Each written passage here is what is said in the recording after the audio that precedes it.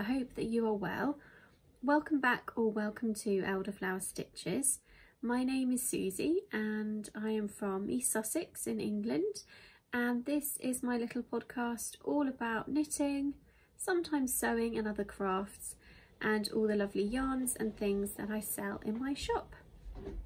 You can find me in various different places, and I'll include all of the links in the description box below, as well as a link to my blog on my website where you can find my show notes and links to all of the patterns, yarns, bags and anything else that I mention in my podcast.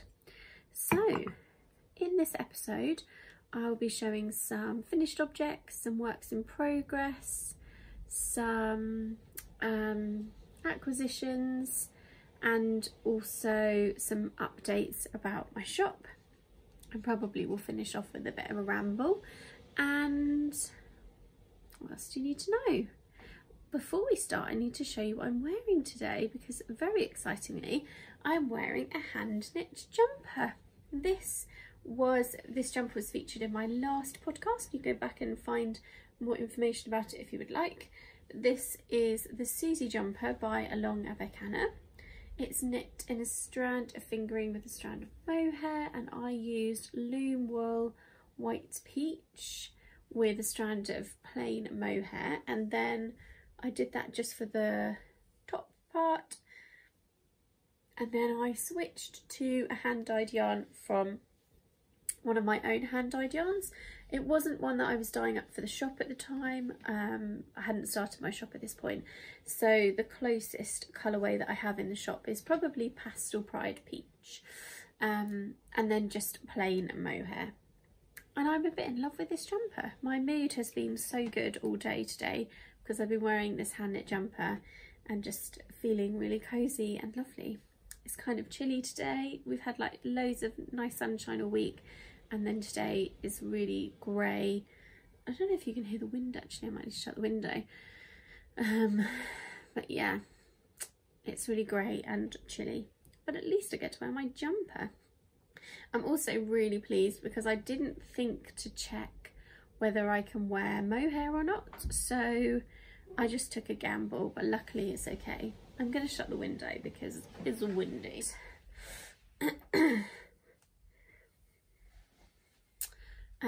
Yeah, so I love the jumper.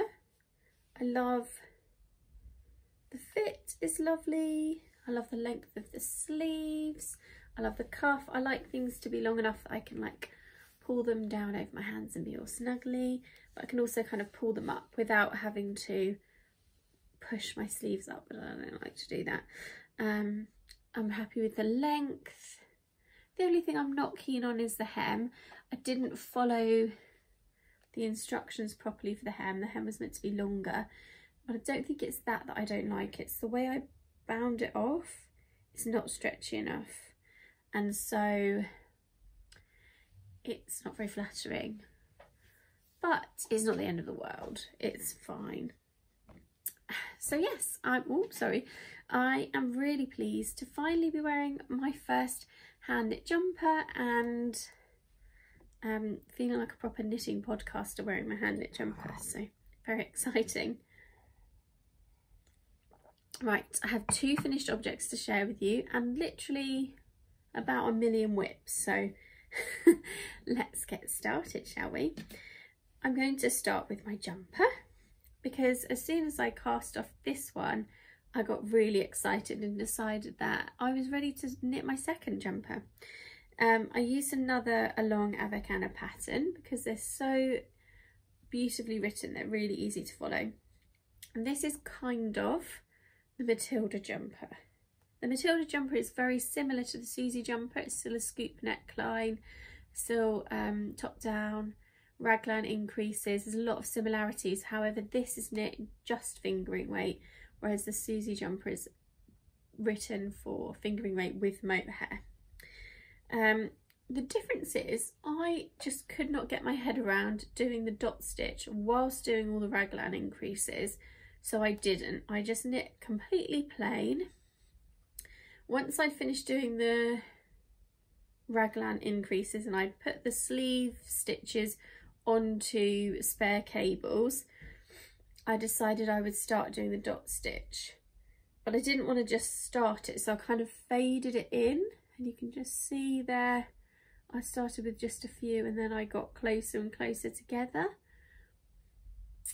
and then I tried it on when I had got just past the bust, so probably about here, and I thought, oh, it's quite nice as a crop, and I decided that I would finish it there, but knit a nice lace hem so that it would be really pretty to wear over the top of kind of lightweight, loose, white tops and blouses, and then also over just kind of little vests and things. So I used a shale lace pattern, which is just like a traditional lace pattern that you can find instructions to online. But the way that it's knit, because it's decreases and increases, gives it this beautiful wavy edge, and that was exactly what I wanted. So I knit the shale lace at first with, so it's only one row of lace work and then knitting, and then lace work and then knitting. And the original pattern, just a free one online, suggested 3 rows of knitting in between your lace, which is how it is at the very start. But then I decided to make it a bit closer together, which is okay, but I think I probably should have just stuck with it. But I think it looks really pretty how it is, so I'm not regretting anything, but it's pretty. I think I probably could have done with a slightly looser bind off as well, because it does pull it a little bit. But yeah, I'm really pleased with that. And I also did a little bit of shale lace on the sleeve hem too. See that? I think this side is easier.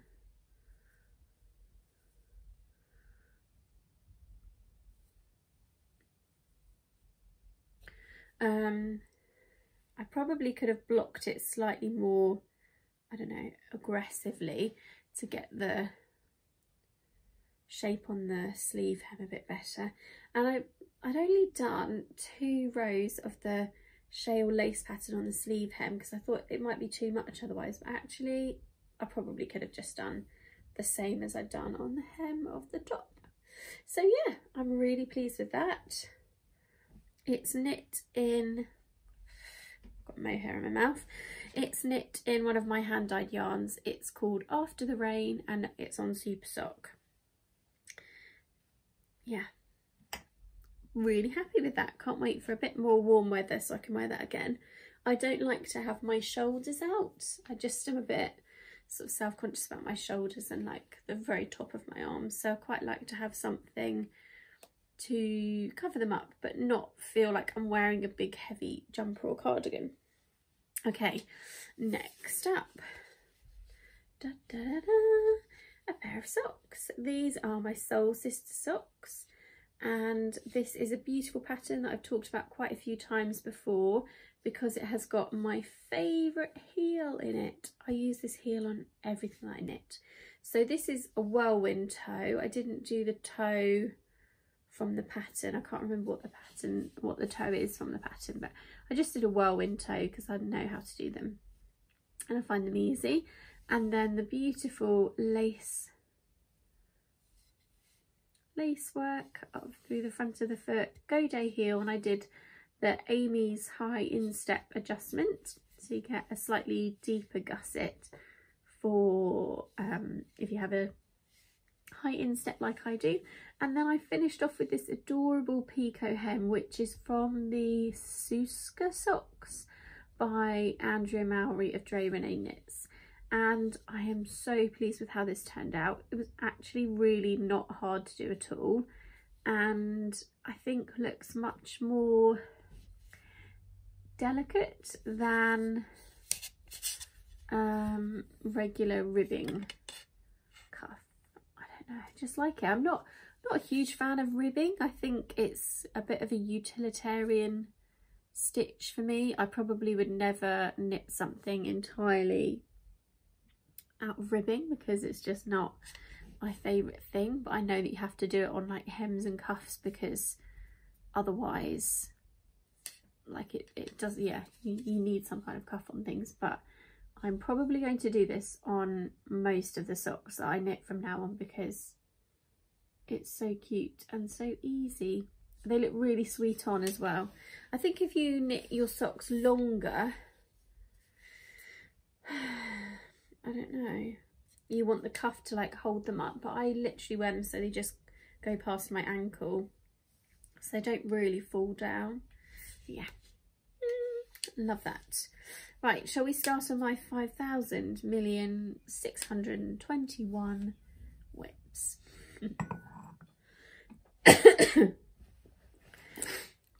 Right, okay.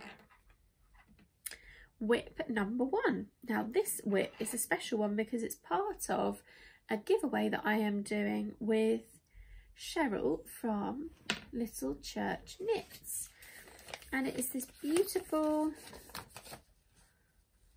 stole. It's called the Gardenia stole. I'll just show you the front of the pattern. Gardenia stole, which is a lacy rectangular wrap, and it's beautiful. So it's got a lot of lace work in to start with, but then it will just go into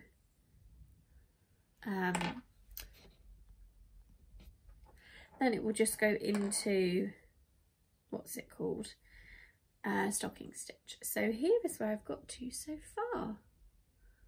Absolutely gorgeous.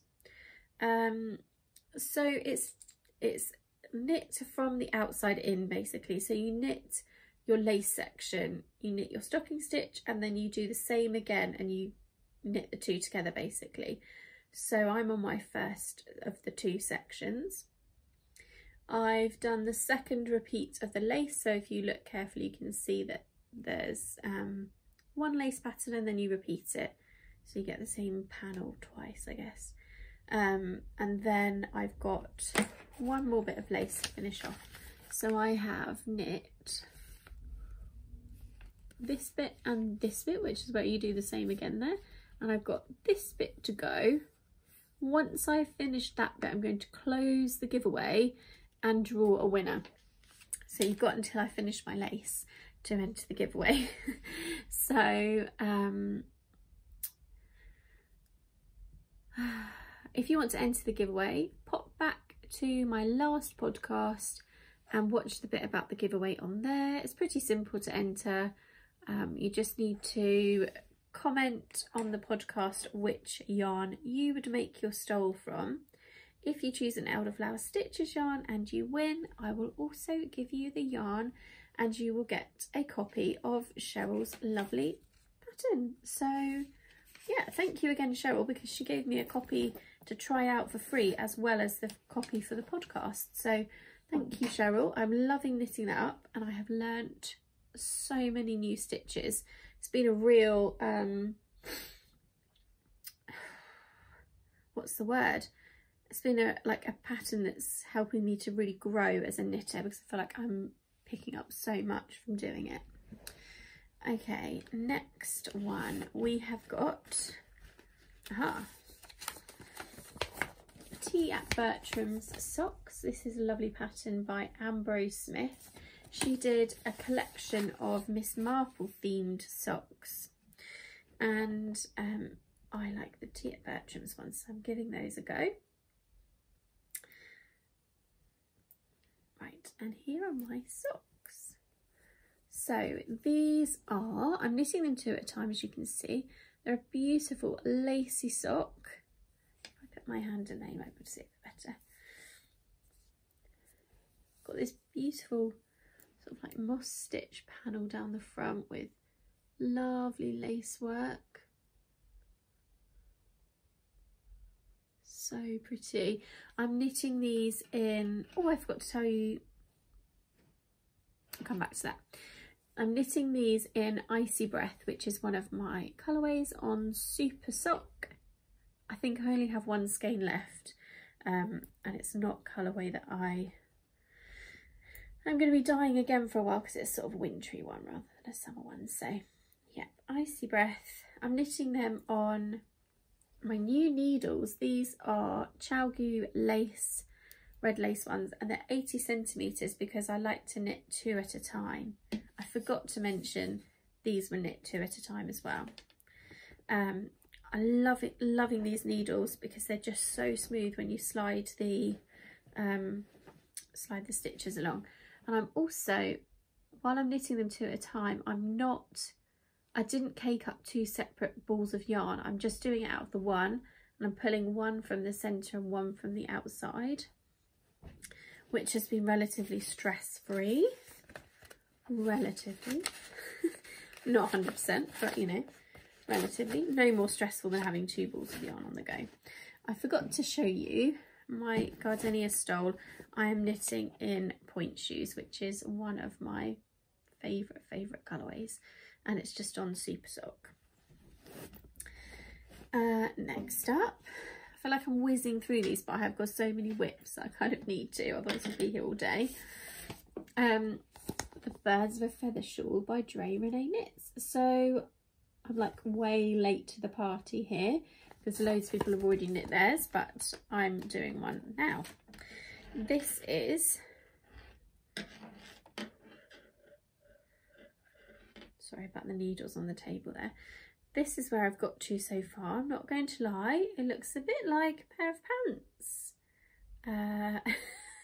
It looked even worse when they were shorter, but it was shorter.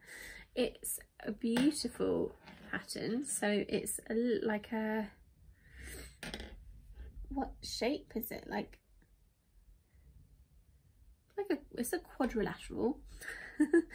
So you've got this beautiful stitch running down the centre, almost creating like a little spine, and you've got fingering weight on its own and then mohair on its own, but I'm not using mohair, I'm using, sorry, I've got hay fever, I'm all stuffy, one of my new bases, which is called Taffeta.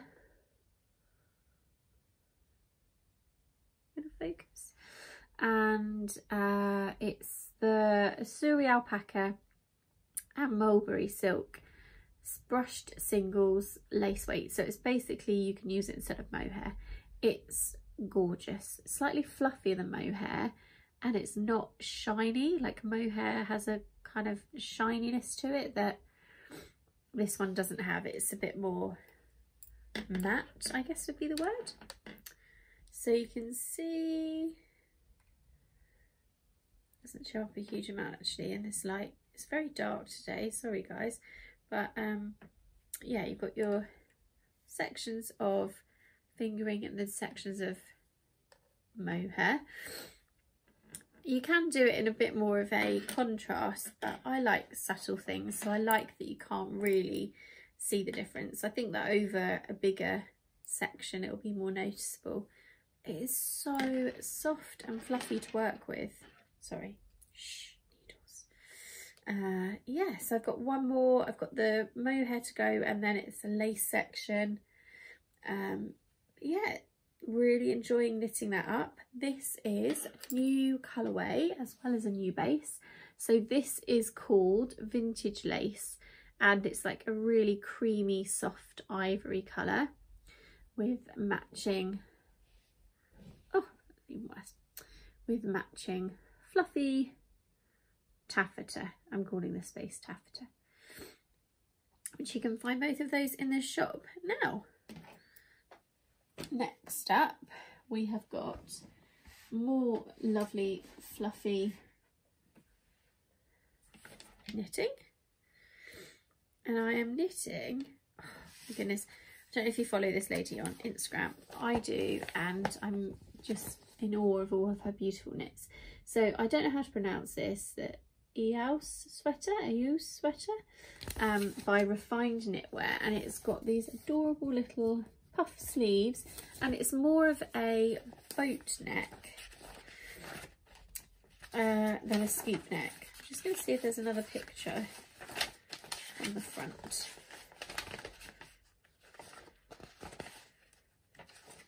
No. only a picture from the back, but it's just like across here rather than down. So here is my knitting. There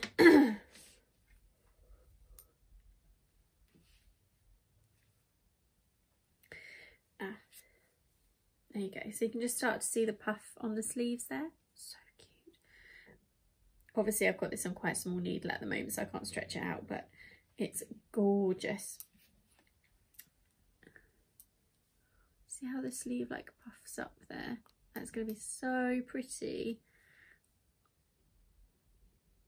And this I am knitting in Vintage Silk, which is another new colourway to the shop, on Super Sock and with some taffeta as well.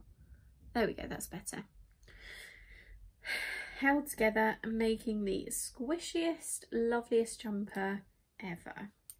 Can't wait to wear this. Imagine how cozy it's going to be. Look, oh, the puffy sleeves, so cute. So yeah, this is the front. Now you do a bit of short row work so that the front is slightly lower than the back, so it's not a complete like slash neck sort of thing, but it's a boat neck. And I'm over halfway through the raglan increases, so I've got a bit more increasing to go, and then I will split for the sleeves. Lighting's really dodgy today because it's so cloudy. Yeah, I'm like steaming away with this, really enjoying knitting it because the yarn is so soft and it's a nice simple pattern really, so loving that. Have I got a new progress scheme? These are going to come to the shop soon. It's Amazonite, which I just thought was really cute. That's just marking, that's just reminding me that that's the front left, and then I need to, I'm onto a new row basically, a new round. So there's that one. 1, 2, 3, 4, one more whip. And it's tiny. So I wanted to have a go at knitting socks on 9-inch circulars. So I had a little poll on Instagram and I said, how do you do the toe? And everybody said not on 9-inch circulars, but you switch it to DPNs or circular needle. So I did it on a circular needle and then I switched to 9-inch circulars.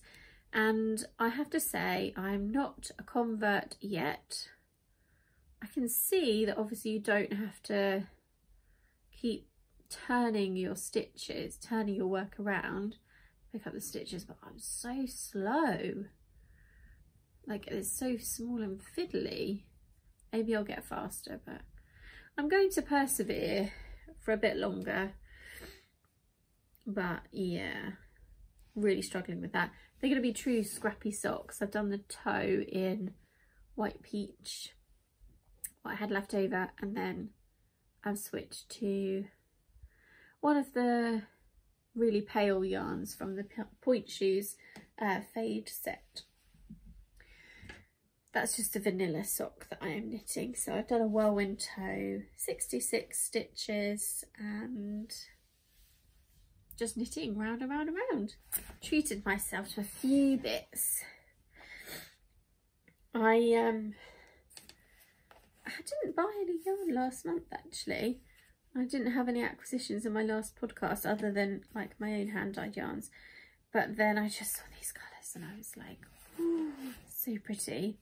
I took a picture of these two on my bed on my quilt, and my quilt is like this colour. So pinks and pale greens. So these are from Pixie Yarn. Lovely Sophie. We've got Urchin, which is like minty greens, pinks. Very cute. And it's my favourite base, 75-25, which is, I think we use the same base. But I love it, it's a really nice high twist. And then this one, which is a Pixie Pot. So Pixie Pot, I think, is when Sophie does a yarn that's not going to come back to the shop, so it's one of a kind. It's lovely pink with pretty speckles. Again, her 75-25 sock base, which is really nice and smooth. Don't know what I'm going to knit with them. Probably socks. Probably just a pair of socks in each, I would have thought. Then, beautiful Tracy from Nora George. This is called Dandelion Breeze. It's got like all the best colours. It's sort of like lavender colour and then pink bits. Look at that. Oh, so cute and just like absolutely beautiful. 75-25 again, so my favourite base. Dandelion Breeze, beautiful. So those acquisitions, new things in the shop. Let me get those as well. Oh, okay. So I mentioned a few of these bits whilst I've been knitting. Some of my whips are using these. So we have got vintage lace on Super Sock and taffeta, which is the mulberry silk and silvery alpaca. Yummy. What do I need to say about this? So if you go on to vintage lace on my shop, and then once you click on it, you have a drop down, you can choose which base you want it tied up on, and there is a little option to get Super Sock and taffeta together with a special little deal if you get the two skeins together.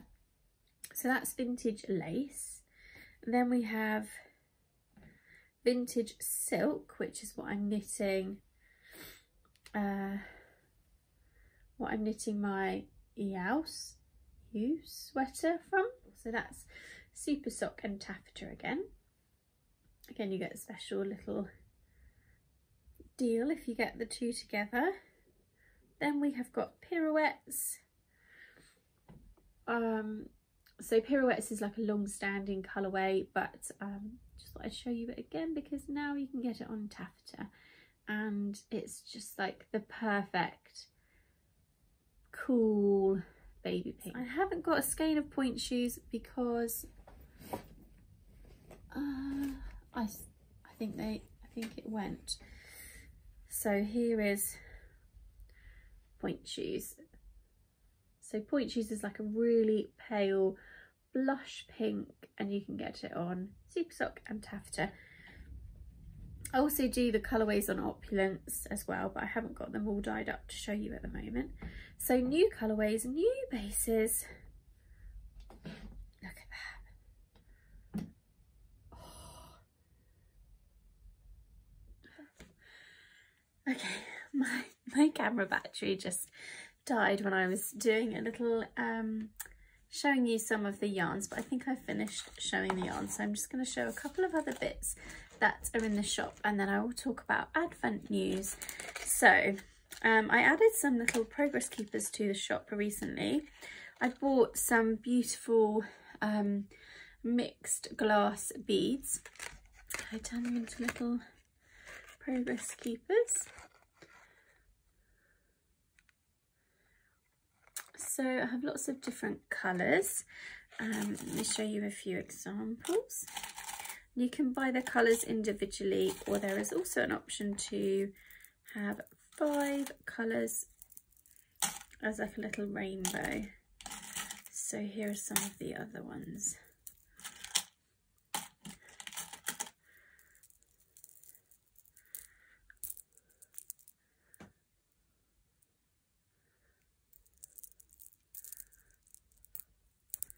And they're just all different assorted glass beads that are on progress keepers, and they come on these little rose gold hexagons, which you can use as like a jumbo stitch marker. So that would work for like big chunky needles. And they come on one of my little cards like that. And if you have a look at the Etsy listing, you'll be able to see how they come packaged. They come all packaged up in a nice little box and everything as well. Let me show you something that is brand new that I haven't actually put in the shop yet, but will be. I think you saw it on my use jumper. I don't know, I need to learn how to say that. So I have got some gorgeous little rose quartz progress keepers.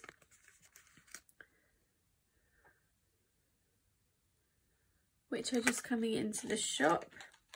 And I also have some Amazonite progress keepers too, which are just so cute. My two favourite colours at the moment are pale pink and pale green. So I just couldn't resist having these little cuties in the shop. So glass bead progress keepers and some semi-precious stone progress keepers are in the shop. Now finally, let's talk advent calendars. Last year I did an advent calendar, which was just progress keepers, because at that point I hadn't been selling yarns. I was just doing progress keeper sets and bags. So I did a, let me show you the bag. Oh. I did a bag like this, one of my little round base bags with a sweet little star keyring on, and 12 progress keeper sets. And then I did a Christmas cast on box, so a box that had a bag, progress keeper set and a mystery yarn. But this year, after lots of people asking, I am going to do a yarn. There is an option to add a full skein for Christmas Day, and also an option to add a bag. And there is also the choice between paying the full amount in one go or paying in instalments. So you pay May, June, July and August. Anything else I need to tell you about that? So in the advent calendar, it'll be 24 20-gram minis, and the theme is my kind of Christmas. So there will be no novelty, no bright red, bright green, Christmassy colours. It will be pastels, neutrals, really delicate, soft, subtle colours. It will be a fade, so it'll work from day 1 to day 24 will be a fade. And yeah, it's just going to be all my usual kind of delicate soft colours. There will be nothing garish or bright or anything like that. So if you like my colour palette, if you like the colours of yarn that you've seen me knitting with, that I've shown for my finished objects and my whips, then you will like this advent calendar, because it will be those kind of colours in semi-solids, tonals, variegated yarns. Yeah, just, it won't be Christmassy. The colourways will be inspired by things that I do at Christmas, but my kind of Christmas is still pastels. There's no like bright colours. Yeah, even my Christmas tree is like all champagne gold baubles, and there's yeah, no big bright stuff. So if you're wanting an advent calendar that's all gentle pastel colours, nothing too lively, then this is probably the one for you. I'm basically making my dream advent calendar and making it available to other people. I was going to do a rambly chatty bit at the end of this video. However, as you can hear, my hay fever is so bad. It's making me really stuffed up, and I just can't actually, it's making me sound like I have a cold and I just can't bear it. So I don't want to listen to my voice anymore. I'll just have to do another rambly catch-up video at another point, because I just don't want to listen to my awful nasal voice anymore. I'm really sorry. So I hope that you enjoyed seeing my finished Suzie jumper, me actually wearing it, a couple of finished objects, some loads of whips, some acquisitions, pretties, and all together, yeah, nice. And some shop news and things that are in the shop. So don't forget to pop over to my last podcast to enter the giveaway if you'd like to win the Gardenia stole pattern, maybe some elderflower stitches yarn. And also don't forget to pop over to my Etsy shop to pick up an advent calendar if you would like one, or some nice stitch markers or yarn, whatever you're after. Yeah, I hope to see you very soon. Bye!